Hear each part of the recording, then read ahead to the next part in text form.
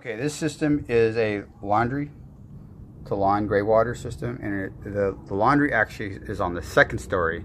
So you can see we come on the back side of the house, popped in out of the wall and then brought it down, and it goes into the filter system, and from the filter system it's high enough, and then it goes underneath the house and then pops out on the other side of the house. I'll show you that right now. So here's where it comes out on the other side of the house, and now just down in this lawn area, each one of these green tops actually has a valve in it, so we can control where the water's going.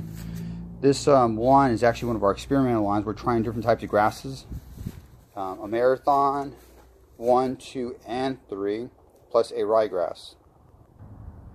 And this is how our irrigation pipe is laid in there.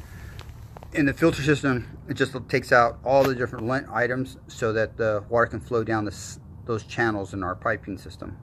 Here we are upstairs in a 2-story unit, and you can see where the three-way water valve comes in. One goes to the sewer system, and then the other valve goes out to the gray water system. Now, the wall that we're looking at is not the exterior wall, so it drops down behind the sink, then comes underneath the sink, and then out through the wall, and that's that exterior side that you saw earlier. Thanks.